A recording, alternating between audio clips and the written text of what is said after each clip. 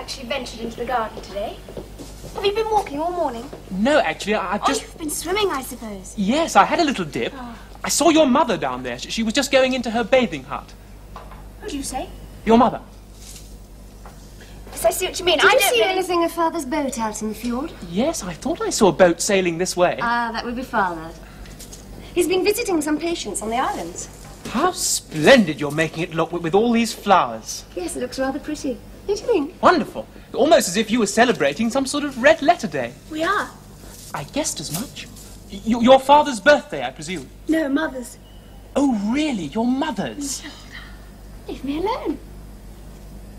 Well, I suppose you'd be wanting to go back to your hotel for lunch now. Oh, yes, I suppose I ought to get a bite of something. I suppose the food up there seems wonderful to you. I'm not up at the hotel any longer. I found it too expensive for me. Where are you staying now, then? Mrs. Jensen's. Well, I better say au revoir to you and to Miss Spoulette. Goodbye, Mr. Lindstone. Goodbye. Oh, do please excuse us today, but some other time when you've got nothing to do, you must come and see round the house and see Father and the rest of us. Yes, thank you very much. I'd love to. Au revoir, monsieur. Give my love to Mother Jensen. Shh, Hilda. He could easily have heard you. Well, young ladies, here I am again. Oh, Father, it's good to have you back.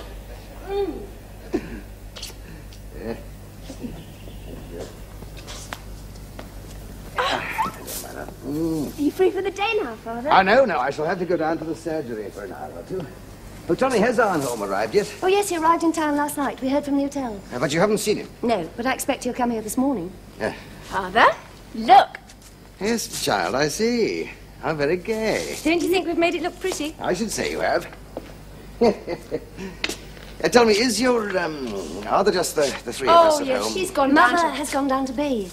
Yeah, I see. But tell me, young ladies, are we going to leave the house looking like this for the rest of the day, with the flag flying and everything? Of course, Father. I see, but...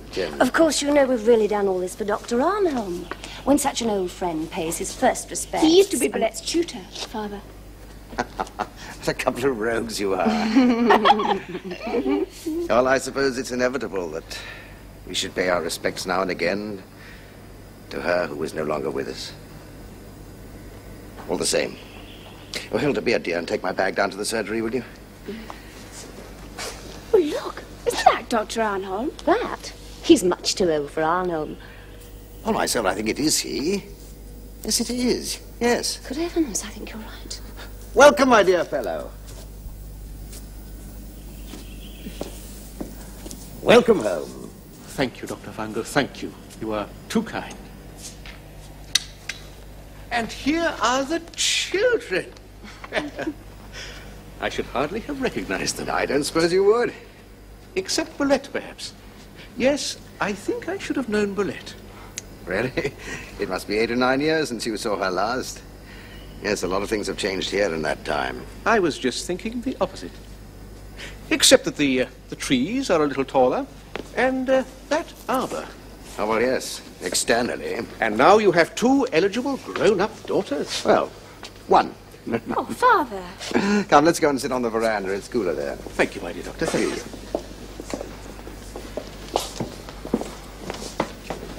Now, let us sit down and take things easy. Oh, children, would you bring some seltzer and some lemonade, please, and some brandy, too, perhaps? You want some brandy, too? Well, just a drop in case anyone... Yes, of course. Hilda, would you take Father's bag to the surgery, please? Thank you.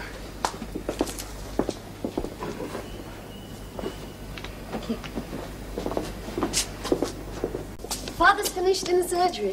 Shall we all go in the garden room? Yes, let's. Well, here I am, finished for the day. How about a nice glass of something cool, eh? Look, what lovely flowers. Where did you get them? I got them from young Mr. Lindstrand, the sculptor. Has he been here again? Yes, he came by just now with these. For the birthday, you know. Cat. Elida, my dear, Come, children. Let's put my flowers in water with the others, shall we? She's awfully nice, really. She's only doing it to please Father. Thank you, Elida. Thank you so much, my dear. But you wouldn't want me to be the only one not celebrating Mother's birthday, would you?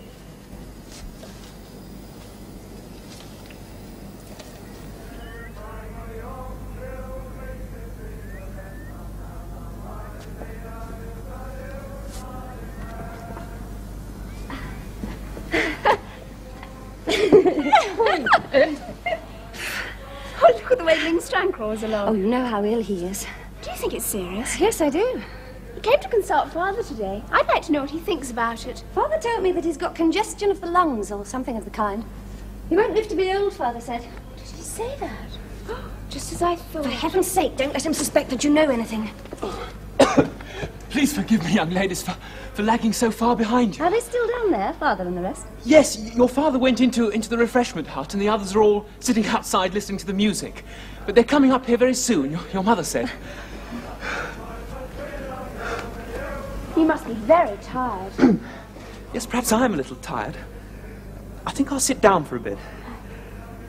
Did you know there was going to be dancing down there by the bandstand later? Yes, so I heard.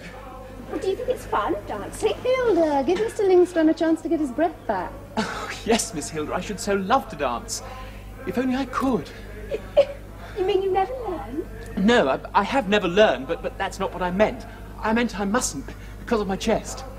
Does that make you very unhappy, having this chest trouble? Oh, no, I can't say that. I think it's because of that everybody's so good and kind and helpful to me. Yes. And it's not really serious, is it? Serious? Good heavens, no, not in the least. Your father made that quite clear to me. Oh, they're coming now. I hope they know where to turn off. They've gone wrong. I'll run down and shout to them. Well, you'll have to shout very loud. Oh, no, don't. It'll make you tired again. Nonsense, it's all downhill. Downhill, yes. Now he's jumping. It doesn't occur to him he's got to climb uphill all the way back. Poor boy. If Lindstrand asked you to marry him, would you accept him? Have you gone mad? Well, if he didn't have this chest trouble, if he wasn't going to die so soon, would you have him then? I think he'd suit you better than me. Me? He hasn't got a bean. Not even enough to keep himself alive. Well, why do you always make so much fuss of him, then? Oh, well, only because of that chest of his. I haven't noticed that you feel sorry for him. No, I don't really. I think it's fascinating. What? Well, to hear him saying it's not serious and he's going south to become an artist. He believes every word he says. It makes him so happy. He'll never come to anything because he won't live long enough. I think that's so exciting. Hilda, you're a cruel little beast. I say, Arnold's not enjoying all this climbing. Do you know what I noticed at dinner? No? What? His hair's beginning to fall out just in the middle. It's nonsense. It isn't true. Yes, it is. And he's beginning to get wrinkles round both his eyes. Oh, Paulette, how on earth could you have fallen in love with him when he was tutoring you? Yes, it's strange, isn't it? I remember once bursting into tears because he said he thought Bolette was an ugly name. Not really. Come and look. The lady from the sea is walking with him. Oh, Father's on his own. I wonder if those two are stuck on each other. Oh, you really ought to be ashamed of yourself. How can you stand there talking like that about her, just when we're getting on so well together? Oh, yes? Oh, she'll never get on with us. She's not our sort. We're not hers. God knows why Father ever dragged her into this house. She'll be surprised she won't have a head one of these fine how days. can you say such things? Her mother went mad. She died in an asylum. I know. Well, don't go round talking about it. Be nice to her, for Father's sake. There's the sea. Yes, that's right. It must be in that direction. Yes. There it is. Out there. Don't you think it's lovely up here? Magnificent. In my time, I don't think you could get up here. There wasn't even a footpath. There's an even better view from Lutskolan, just over there. Shall we go there, Elida? No, I won't, thanks. You go. I'll stay here till you come back. I think I'll do the same. The girls can show Dr. Arnholm the way. Would you like to come with us, Dr. Arnold? Oh, thank you. I'd love to. Is there a path up there, too? Oh, yes, a good broad one. Broad enough for two people to walk arm in arm. Shall we two see if she's speaking the truth? Yes, let's. Shall we go too? Arm in arm. Why not? I've no objection. It's rather a laugh, isn't it? What? It just looks as though we were two are engaged.